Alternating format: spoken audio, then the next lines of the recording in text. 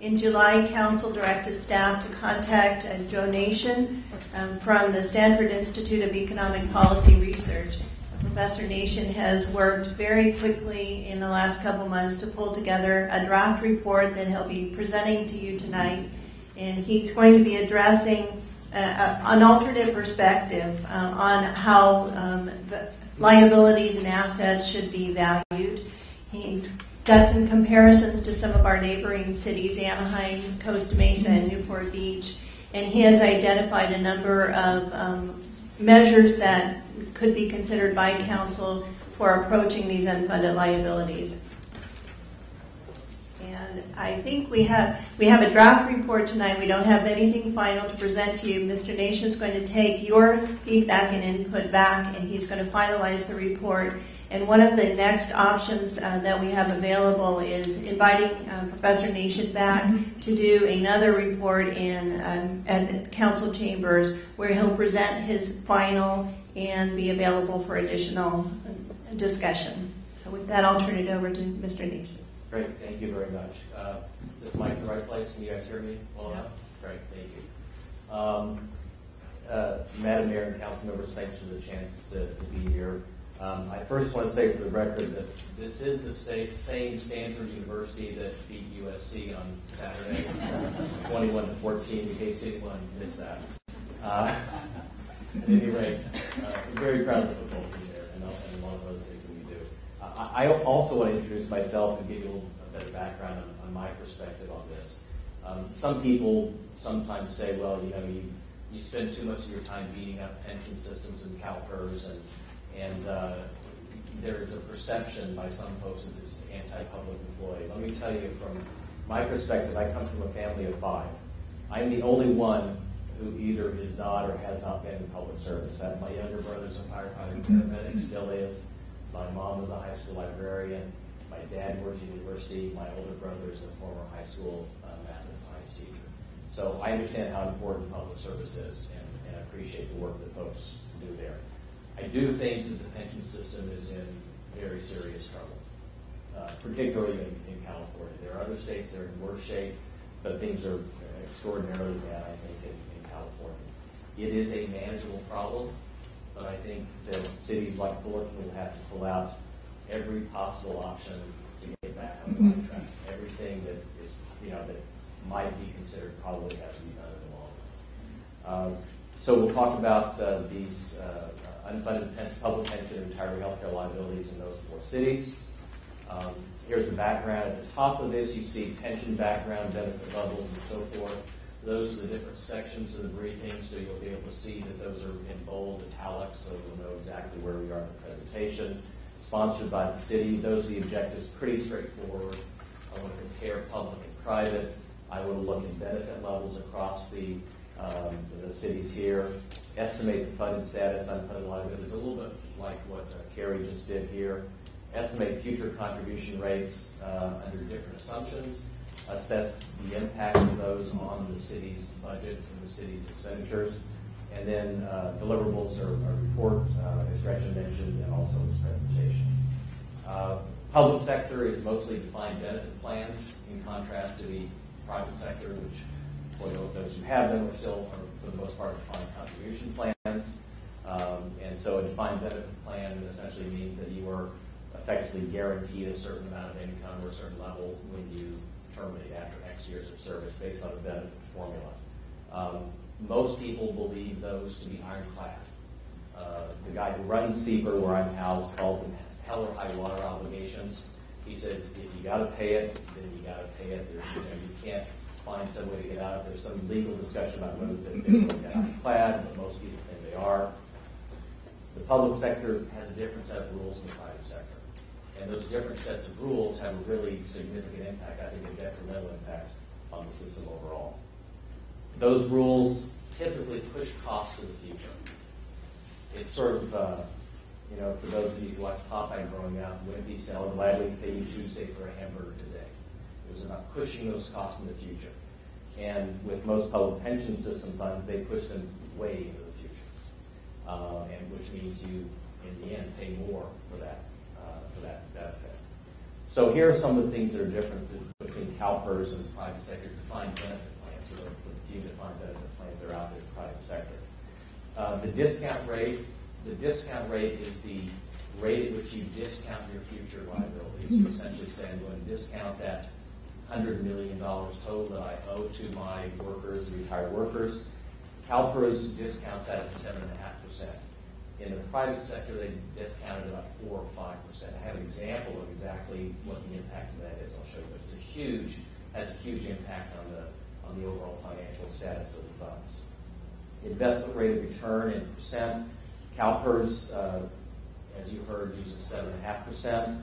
In the private sector, it varies. Some are 5, some are 8, but they don't set their contribution rates based on that. Amortization period, if you have a loss, as CalPERS and others have had, how long do you have to essentially pay that off?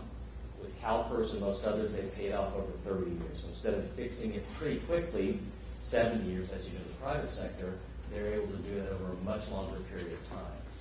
Asset smoothing, and Carrie mentioned that briefly as well. CalPERS will smooth their assets over 15 years. And there's an argument to smooth assets because you have these wild fluctuations in the market. 15 years, in my opinion, is probably too long. In the private sector, for the most part, it's a 2-year smoothing period. So the effect of all of these 4 key things are to push those costs in the future. And that's why you're looking at that steep hill that you just heard in terms of contributions over just the next few years. Here's an example of how a discount rate determines funded status. In the middle column, I have what I'll call a high discount rate. This is the actual one that CalPERS uses, 7.5%. On the right column, a low discount rate of 5%. Simple example, let's assume you have $300 million in assets. Same in both situations. In liabilities, if you discount at 7.5%, you say, well, our liabilities are only $283 because you're discounting at a higher rate. You're essentially saying, I owe less in the future in today's dollars or present value terms. If you use the 5%, the number is 412. And so with the high discount rate, 7.5%, you conclude, you say, well, we're not even underfunded. We've got $17 million surplus, so our ratio, our funded ratio, assets to liabilities is 106%.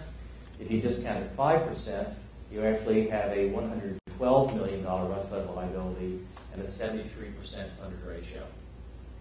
So very different conclusions based on what sort of assumptions you use as you work through these 2 different approaches. There's a lot of debate over what the right discount rate or investment rate of return should be. With CalPERS, the investment rate of return is the same as the discount rate. And if you look back over a really long period of time, as in 30 years from 1982 to 2012, CalPERS has earned on a geometric basis or a compounded basis more than 9% per year. I mean, stunning numbers when you think about that. The reason for that is because we had this huge run-up in the stock market from 1982 to 1999. If you take a different perspective, you say, well, let's see what's happened between 1999 and 2012. Then it's about 4.5%. Then I put in the last 4 or 5 years, 2007, and also the last year, about 1%. So people say, well, if you really look over this long period of time, we can justify 7.5%. Other people say the world's different now, you ought to use 4 or 5%.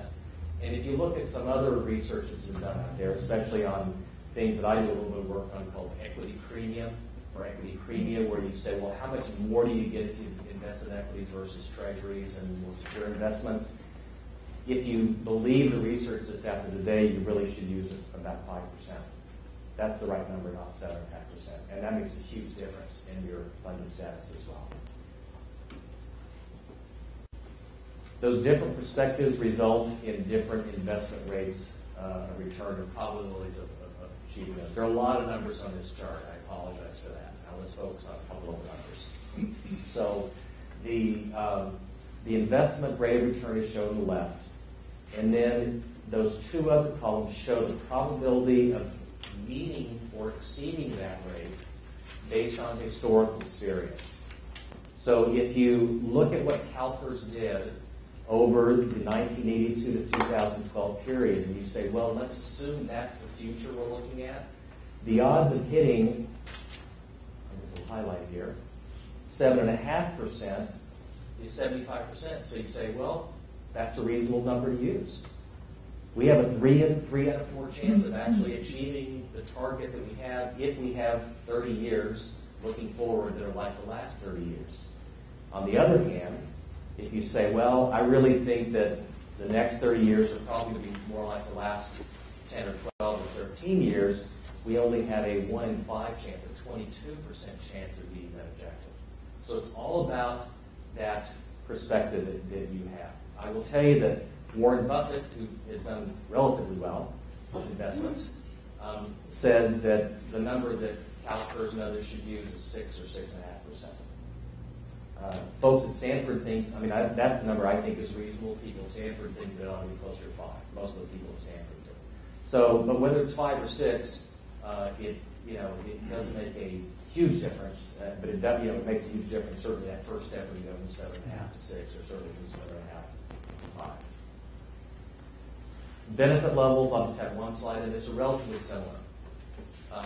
They're slightly lower in Fullerton. That may be made up for by slightly higher salaries, I don't know. But miscellaneous is 2 at 55. It excludes Social Security. That's not the norm around California. If you are a miscellaneous employee in most CalPERS agencies, you get Social Security. So it's a little bit different here. In fact, 3 of the 4 cities I looked at, there was no Social Security for miscellaneous employees. Safety, 3 at 55, as Gretchen mentioned, there's a transition to 3 at 50, transition to 3 at 55. Both have a 12-month final salary determination. That's for existing employees. Again, that's going to change for new employees. Cities generally across the region pick up some of the contribution for employees. Employees typically contribute about 7 or 9%, and very often the city says, don't worry, we'll pick it up, we'll pay that for you. Cities are clearly moving to lower costs and lower tiers of lower cost. And then generally retiree health benefits are awarded after 5 years, but again, that's also new years. There's a lot more detail in this in the report. I didn't want to spend a lot of time on this because they're relatively similar across the cities that we looked at here. So the funded ratio, and this is in 2010 because that's the latest actuarial data that I have from CalPERS. Across the 4 cities look like this. You say, wow, this is great. Fullerton's number 1. We're almost 70%. Nothing to get excited about. If you're at 70% and you're leading the parade here, and Costa Mesa is down here at 58, that's still not a good story. Everyone's really in trouble, and there's not that much difference among these to really get excited about. So if you take the current assumptions, the 7.5% assumption, all the other actuarial assumptions that are made, those are the numbers. So again, Fullerton's a little over 68% according to the data that I have. And then if you say, well, let's assume that going forward we only get 6% per year rate of return, or that's our discount rate or assumed investment rate of return. If that's the case, then Fullerton drops down to about 50. In fact, everyone's about 45 to 50%. So to be clear, what that means is you've got 50 cents in your pocket for $1 that you owe. So it's a really horrible position. If you were in the private sector and you were below 60%, you would be faced with a huge number of restrictions in terms of what you could and could not do. Different set of rules, again, for the public sector, which in my opinion should change. If you then say, well, let's move to 5%, that 5%, then you really get some fairly low numbers. Fullerton's about 45%. Costa Mesa is the lowest at about 38%. So you see the impact of these different investment rates of return on the funded status for the different cities that we looked at in our county. So I also said, well, what's the total unfunded liabilities? What do the cities really owe? How much underwater are they, if you will? And in the case of Anaheim, $600 and something million. That's the difference between assets and liabilities for the city of Anaheim. Much bigger city, so maybe it's not so bad. We'll see in a second it actually is. So the numbers here are 200 to about 250 for between Fullerton, the lowest, to Newport Beach. Again, in terms of the absolute magnitude, the number is lower here. Again, nothing to get excited about. It's better than the other cities that we looked at, but it's still not a good number. If you change that investment return assumption to 6% again, then Anaheim goes up over $1 billion, about $1.2 billion underfunded, or unfunded, excuse me. Fullerton is about $350. Newport is over $400. And if you have the last one in that last scenario of 5%, Anaheim gets up to about almost $1.6 billion. That would be their unfunded liability. You use that set of rules, that set of assumptions. Fullerton ends up at about $450. In fact, when you add in unfunded health care obligations, the number for Fullerton in that last scenario does get up to about $500 million, $500 billion, big number. So I also looked at per capita because it's better to look at the per capita unfunded liability, I think. And you can see here that the red is the 7.75% assumption. Again, that's been changed since then, so those will be adjusted slightly. 7.75% for Fullerton. The unfunded liability per capita is about $1,200. So if you went around to every person in the town, you would essentially today, and you wanted to pay off this unfunded liability, you would have to ask every single person for about $1,200. That's assuming the current. That's with the current assumptions that are being made. If you change that to, again, the 5% rate and the 6% rate, the number for Fullerton gets up over $3,000. So if you maybe might want to call it pessimistic, some would call it realistic about the future investment rates of return, the number for Fullerton gets up to about $3,000 per capita, $3,000 for every person in the city. What's interesting, I think, about this graphic is that and I'll call it the worst case scenario for Fullerton, that 5% scenario, is about the same as the best case scenario for Newport Beach. So Newport Beach is in much worse shape on an unfunded liability per capita basis than anyone else. They start off at $3,000 and they get up to that 5% scenario to about almost $7,000 per capita unfunded. And this is just pensions, this is not retiree health care. The unfunded retiree health care liability is smaller. You focus on the bottom two rows. For Anaheim, you see the unfunded liability for pensions is $1,884. Just above that is $434. And it's roughly the same ratio through that. Now, these are arguably pretty optimistic scenarios for retiree health care.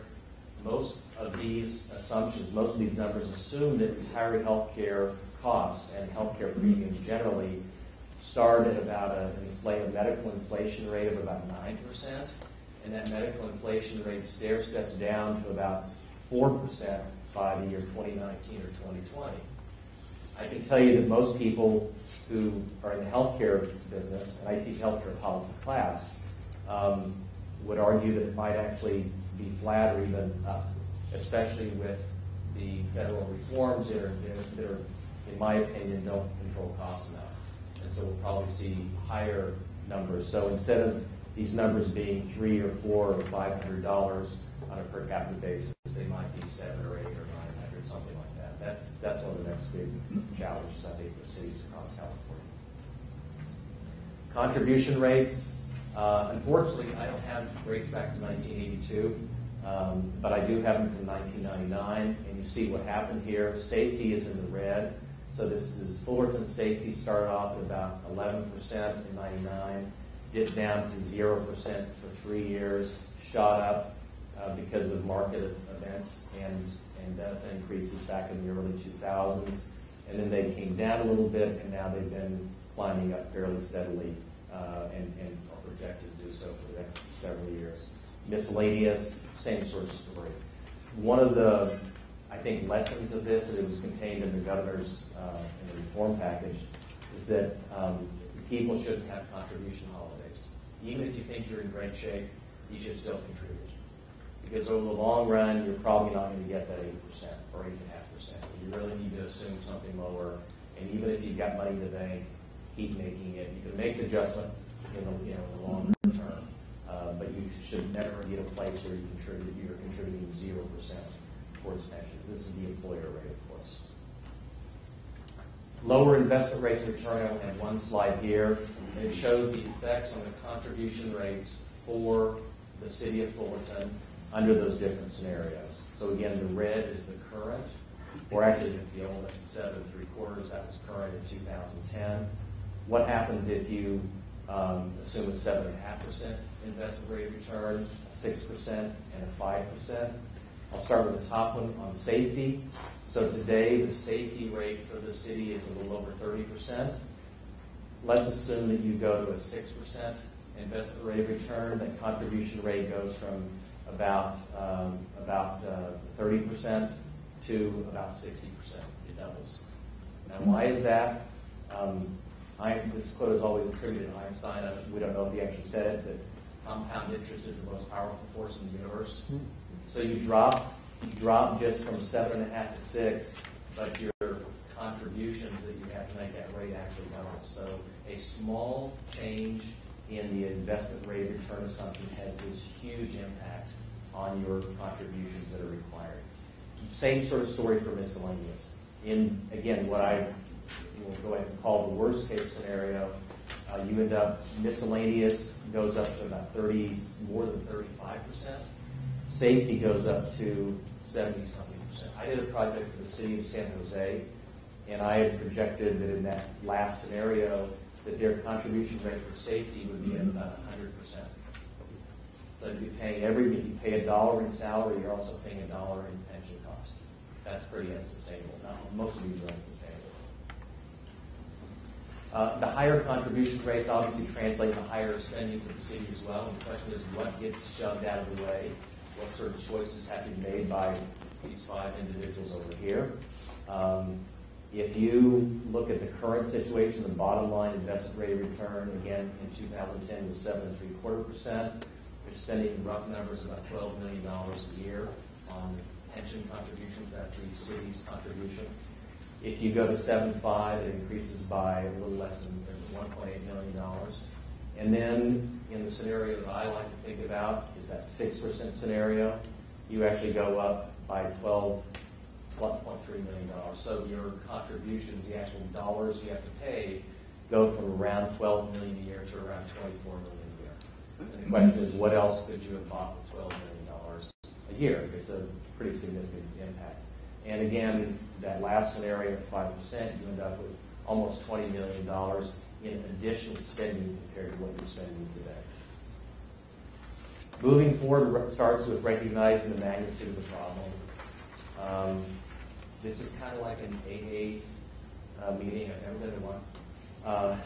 But people have to acknowledge that there's a problem.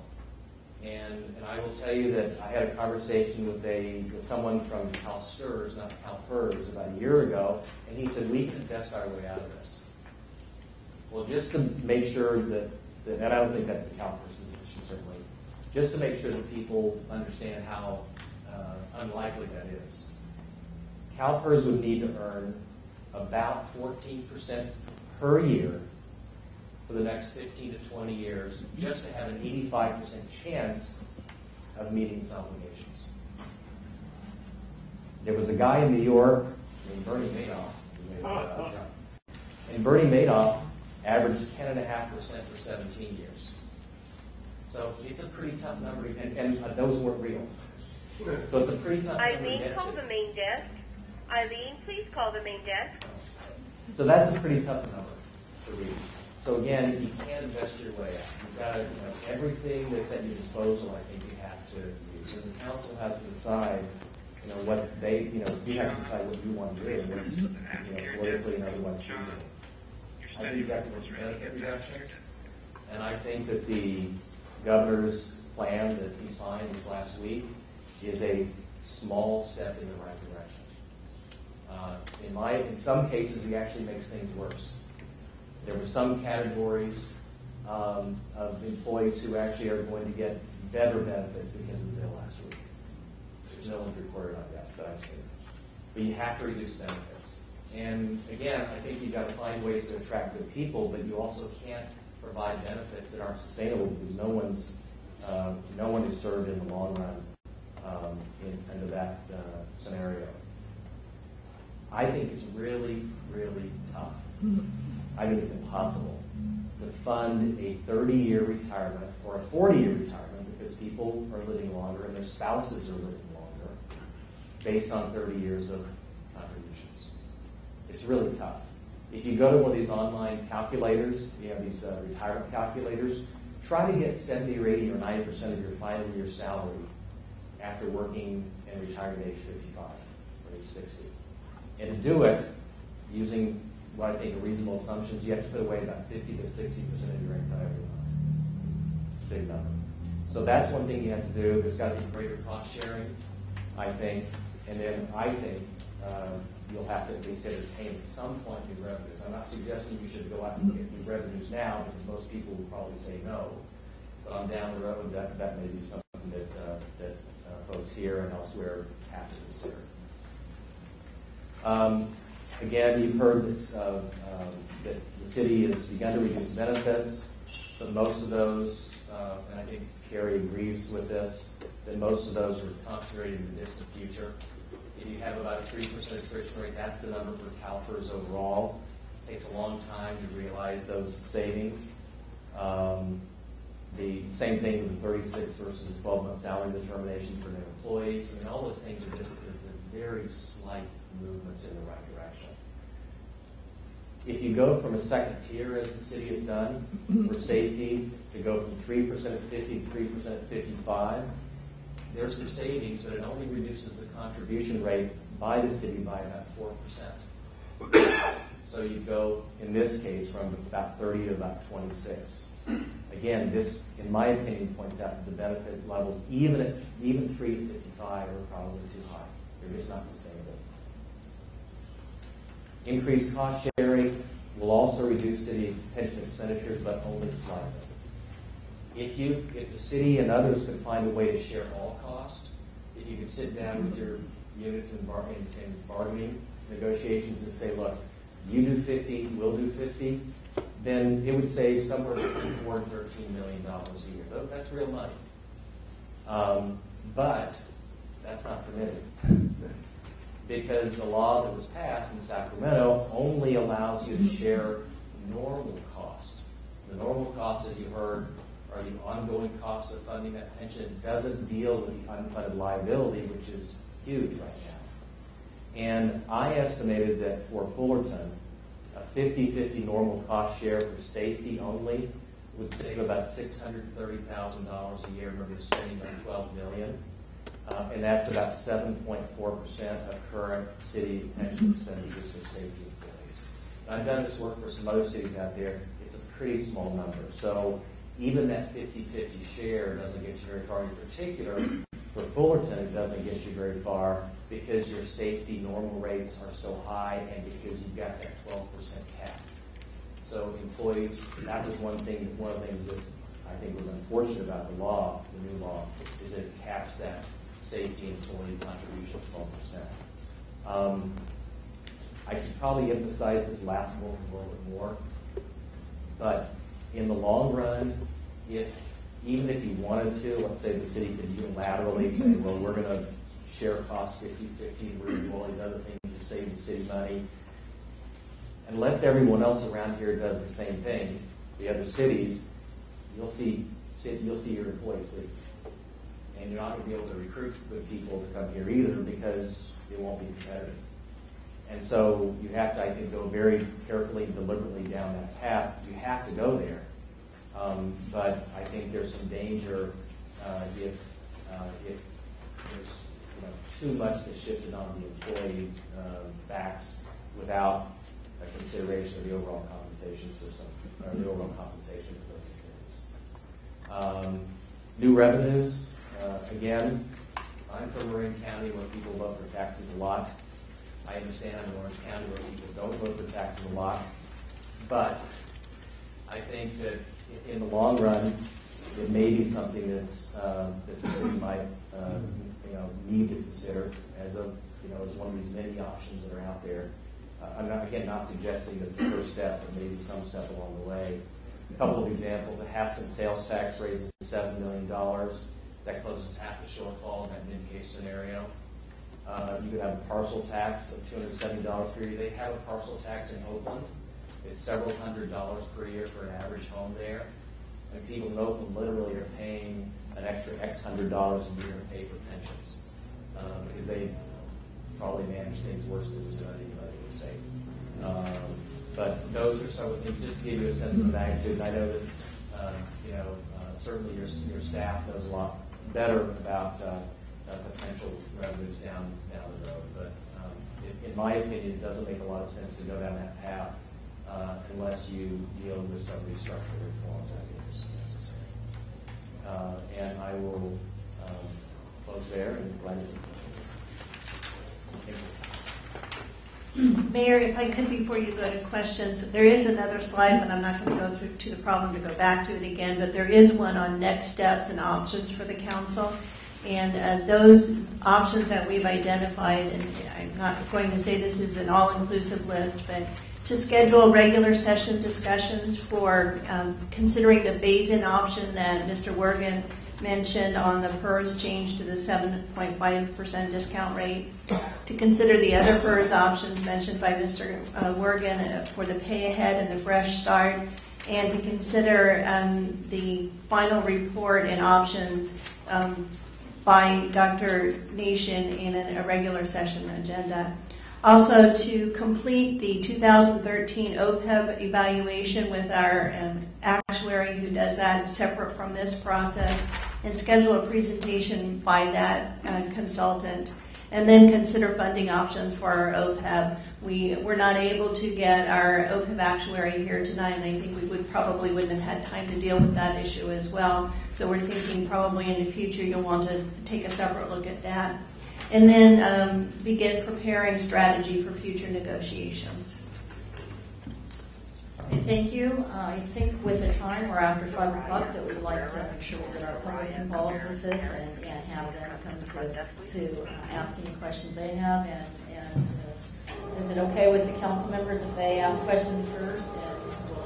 All right. If you are here from the public and would like to ask some questions, either to our speakers or our staff here, so we'll make sure they're questions. Okay. Yes. I think it is. I was just Mr. Wergen. CalPERS, how long has it been in existence? How long has it been in existence? 1932. Okay. Do you have an idea of, we had some data from Dr. Nation regarding the achievement of investment returns over the last 30 to 10 and whatnot years. What has been CalPERS' experience in investment return over the longer terms, like 80 years? Okay, one thing I want to clarify is that the investments changed significantly, probably in the 80s. I think they shifted over to equities. They were probably, like most pension plans, and guaranteed product, bonds, things like that. So the returns prior to the 80s were probably 7-8% maybe. Really? Because you got to remember the discount or the bond yields were decreasing, so you get a capital gain off the bond side as well. So actually, you think that CalPERS' long-term investment results were 7-8%.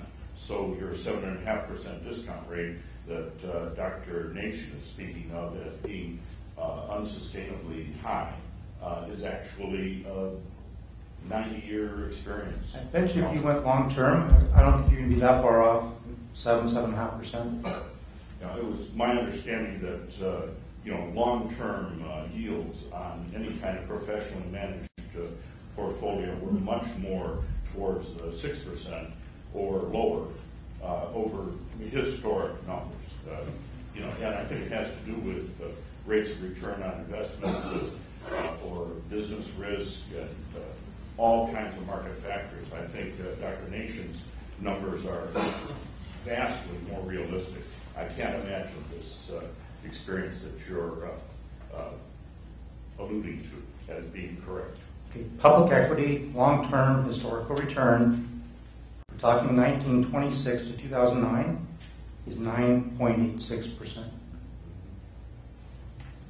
Thank you. Good, thank you. Thank you. Barry Levinson, I have a question for Joe Nation. In the private sector, even though there's very few defined benefit plans anymore, one of the options on many of the plans was a actuarial reduced benefit for early retirement. Are you aware, and for that reason, it basically is supposed to be a non-impact reduction in benefits. If you want to retire at 55 versus 65, they figure it out actuarially, so that over the course of somebody's normal lifetime, about 85 up to 80 years, 85 years of age, it should cost about the same. At least that's the concept. Is there any move at all in the public sector to consider that? Because I have not seen anything along those lines. That somebody can retire earlier, but they take a much less benefit because they're still young enough to work in a different profession if they like, which many times they do anyway. Is there any movement anywhere in California or in other states throughout the country with that? Well, that's effectively what's happened with this. I hesitate to call it reform because it does so little at Sacramento. It actually does effectively reduce or extend working periods. The full retirement age for miscellaneous employees for new ones is 67 now, and so the effects are roughly the same. The question is whether that's still enough or whether there are other modifications that have to be made. But it's happening. The question, in my opinion, is whether it's happening quickly enough. I think, and again, the guy who runs CEPR, where I'm housed, says, "Well, I've got an easy solution. Everyone works 5 more years." I mean, that's his solution. Public sector, private sector, everybody does. That's what you have to do, and that's not that.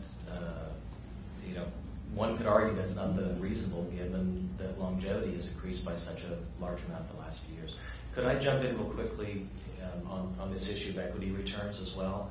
If you look at the data I have, this is the previous question, show that from 1900 to 1999, the Dow returned 5.3% per year plus dividends.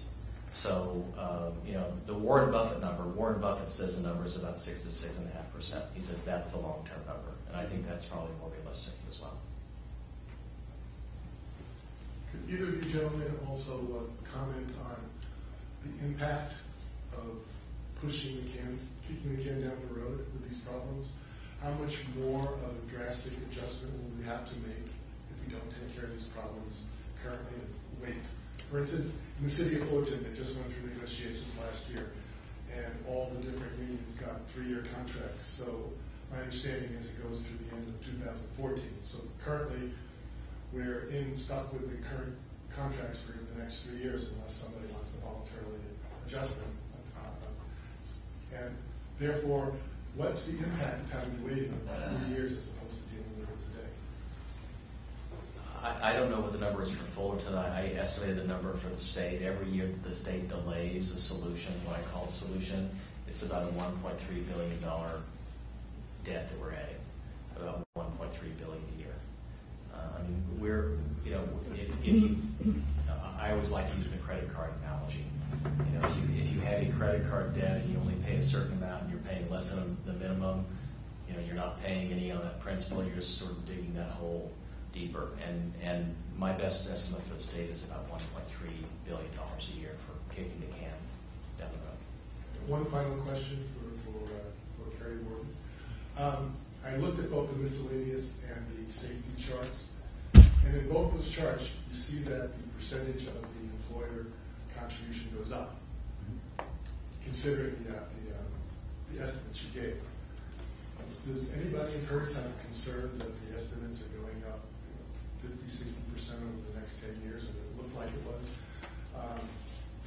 It started out at 8, it's going to 16. Is Hertz concerned about that even if the current projections are correct, the cities are going to be on the hook for a lot more money? the next decade? I mean, obviously, we do have a 30-year amortization period, and this is one of the things I recommended to the city is that if you pay those down sooner, you're going to pay less over time.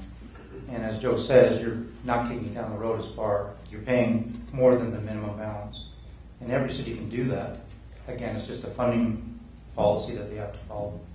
So there is the ability within the system to pay more and to reduce, obviously, a higher contribution rate, but it's going to reduce your long-term cost of the plan.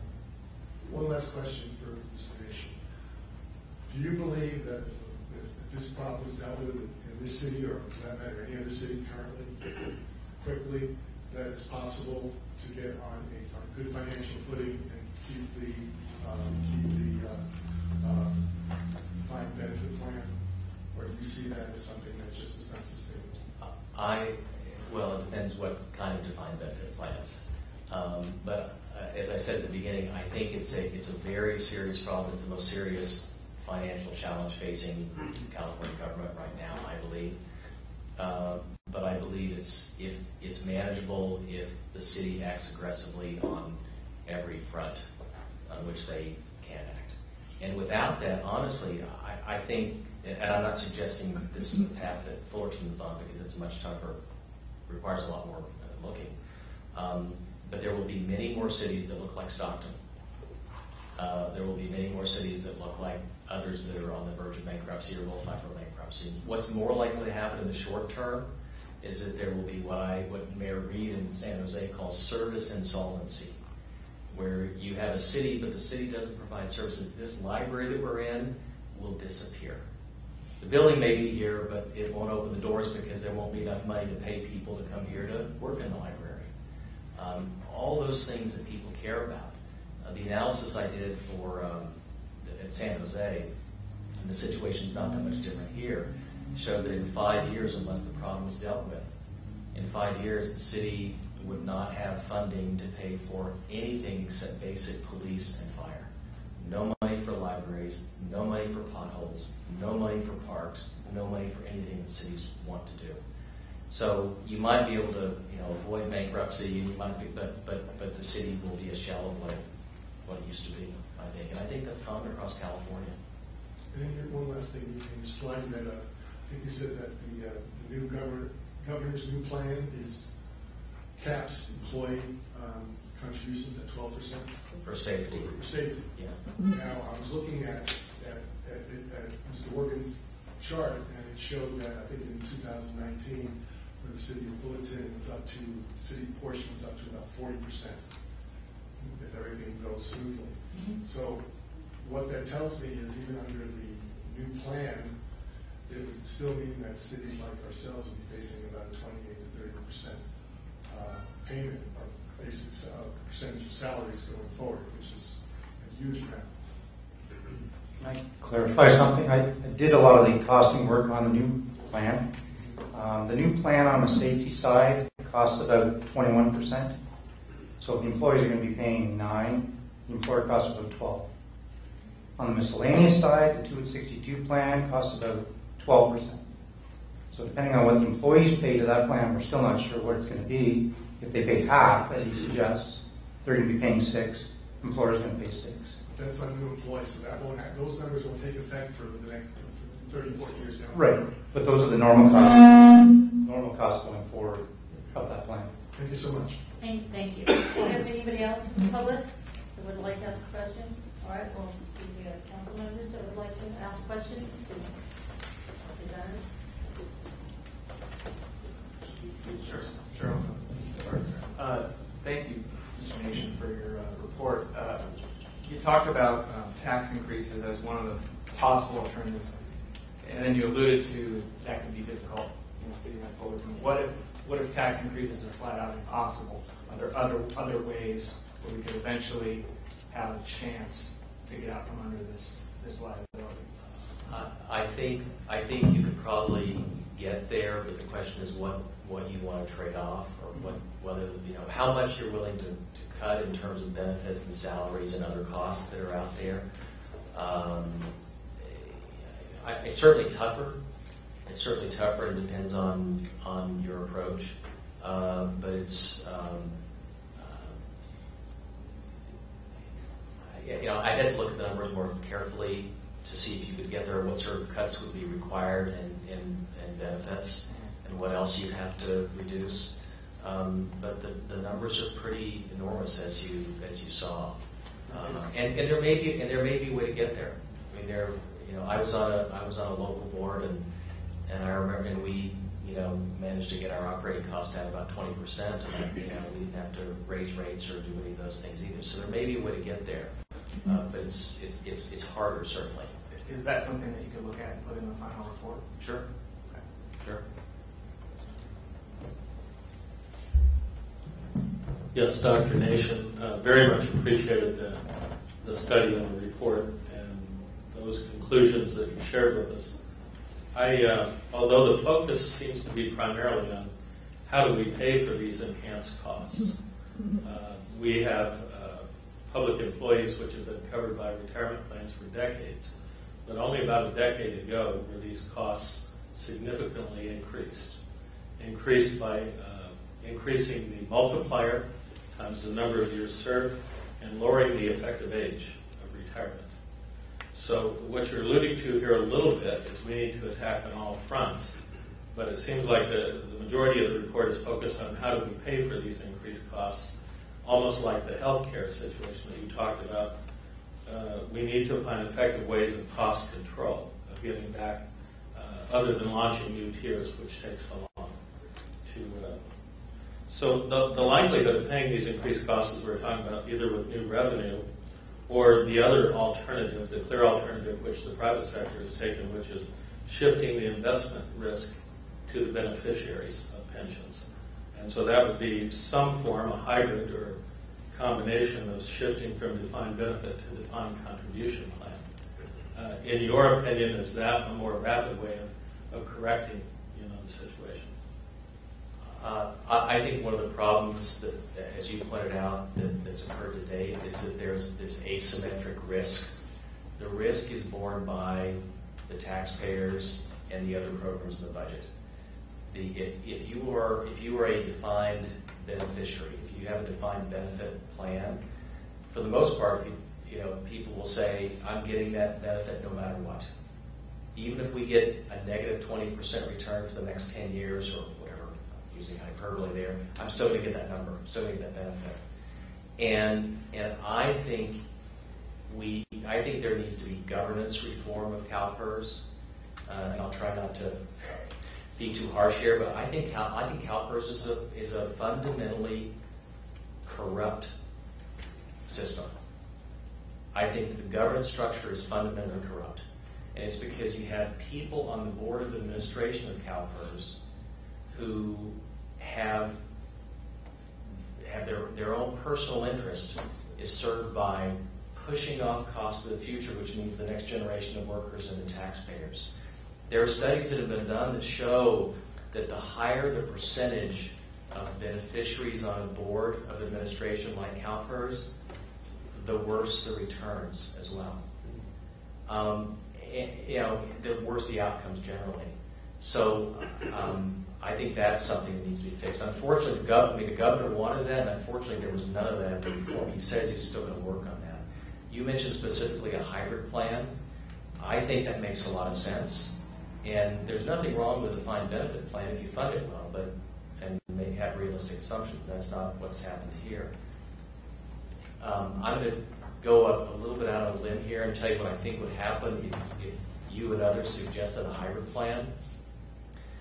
The new law, the reform law, says that what you negotiate has to be approved by the legislature and the state's actuary, who is the CalPERS chief actuary. And they may reject it if it increases cost or risk. So, in theory, if you're moving to a hybrid plan, that's going to reduce your cost, right? So it seems that they wouldn't be able to reject it based on that.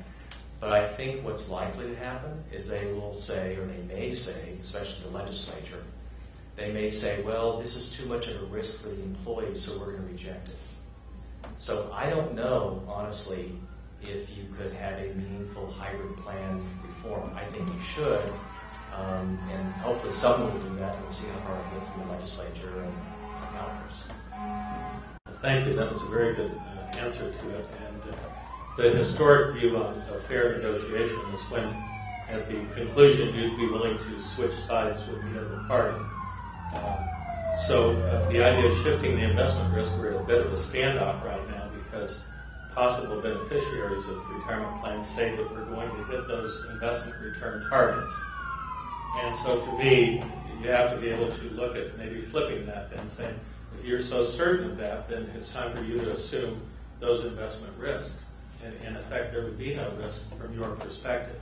So that would be the shift all the way to a defined contribution plan.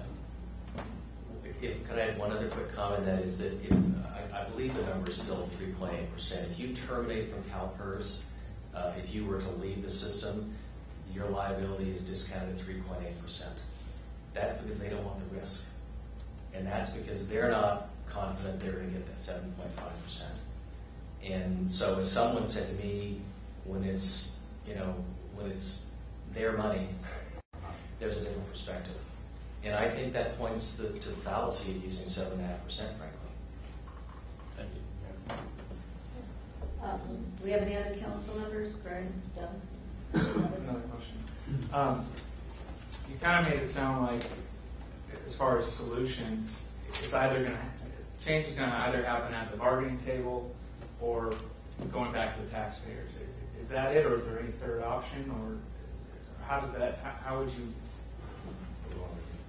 The lottery. Sorry, no. I think that if you have benefits that, in my opinion, are unsustainable, you have to modify them. You probably have to have a longer-term climb out of that hole than you would want to have because you're so deep in it right now. So let's say you wanted to dig out of the hole in 5 or 10 years. It may take 15 or 20. So it's probably a long-term solution as well.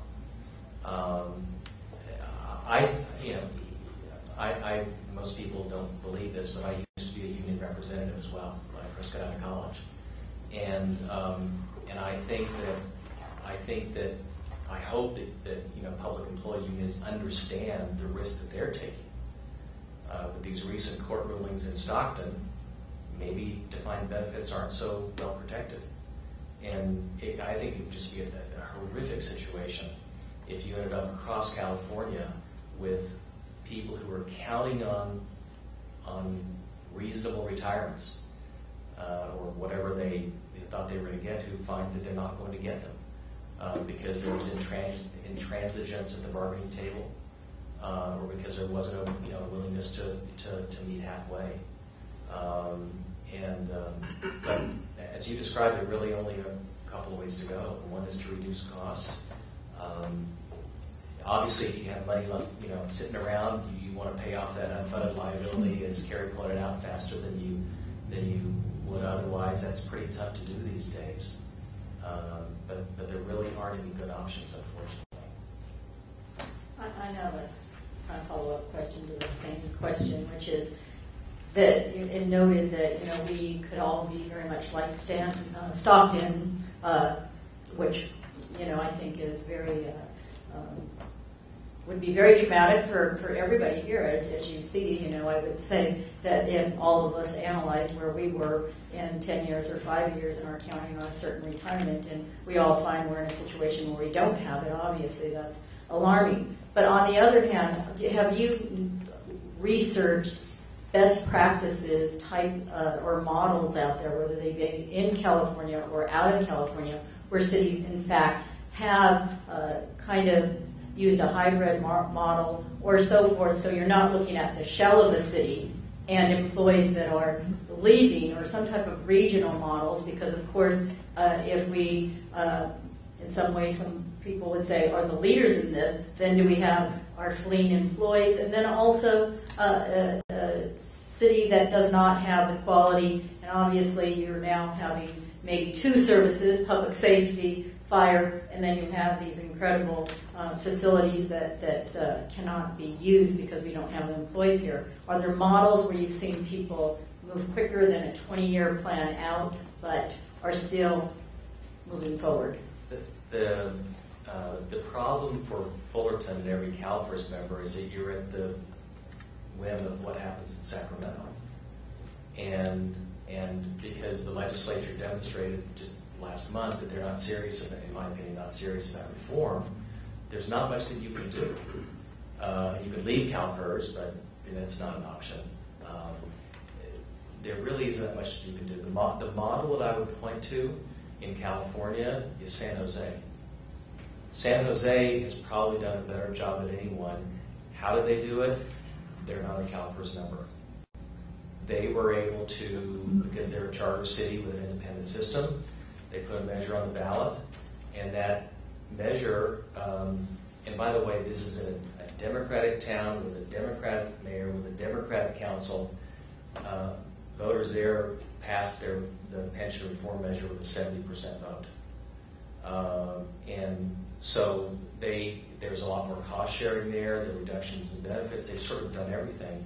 The other thing that San Jose has done, which is really important, is that they have governance reform. They no longer have a board that is dominated by those beneficiaries and other political appointees. They actually have a requirement that the majority of their board members, of the ones who manage the funds for San Jose's two funds, they have two, the majority of them have to have technical or other relevant expertise. They have to have 12 years experience, a degree in economics or finance or an MBA or something along those lines. That doesn't happen elsewhere. CalPERS has, I can't remember if it's 11 or 13 board members. You mentioned 13 board members. Not one single one is required to have a financial or technical background. Not one. Now, some of them might have a little bit of background, but I think you need to have professionals. And so I would look to San Jose as a model that would really get you in the right direction. Any other questions? We are not a charter city. Does that make any difference? Yes, you're not a charter city, and therefore you are restricted by AB 340, which doesn't allow you to do much. Doesn't move the needle very much. Doesn't really move you to a much better place, unfortunately. Is there a listing of the investments that CalPERS has? Some annual report or something to see what the money is? It's not just stock market. I assume it's real estate and a lot of other things. Yeah, there's a capper for that every year. This shows the assets, distribution, the allocation, global equity, real estate. I mean, there's a whole range of assets, obviously, that are being invested. And I was wondering at some point if staff might give us some actual numbers based on our actual payrolls. We have fewer employees. I understand the percentage of benefit costs is going up, but we seem to have a shrinking number of employees too.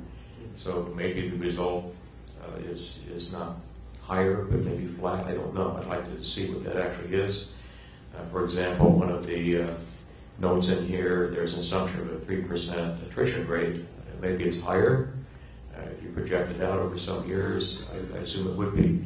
I'd like to know where we actually are as a city, and I do appreciate all the numbers, but how do we actually stack up in terms of our real numbers? Thank you.